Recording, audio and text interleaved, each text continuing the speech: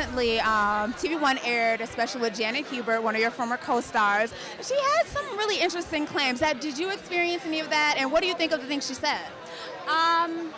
Actually, I haven't seen the episode in its entirety myself. I'm on TV1, but I haven't seen the episode in its entirety, so I can't really speak on that. But I have to say that, no, I had a wonderful experience. It changed my life in a really positive way. I was also very young when it was all going on, so